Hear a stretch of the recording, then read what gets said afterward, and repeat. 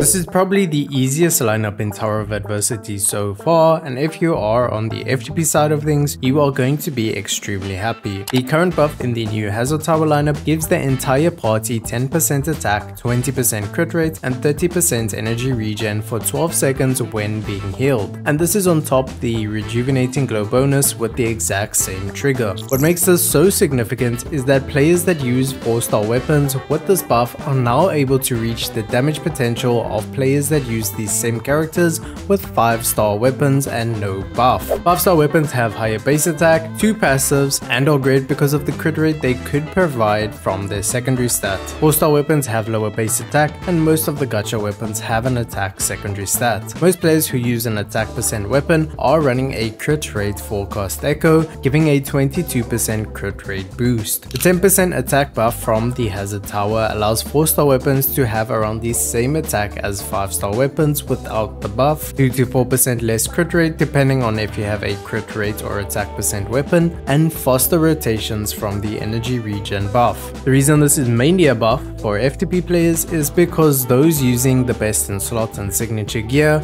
don't need this buff at all. There are plenty of F2P players and spenders who have maxed out the Tower of Adversity, but with this buff, this is the easiest time to max out your character's potential at absolutely no cost. Well, maybe the cost of your sanity if you don't have max level characters. To showcase just how insane this buff is, first I will show you my average Xian build with crit rate echo, and then swap to a crit damage echo to maximize the damage buffs.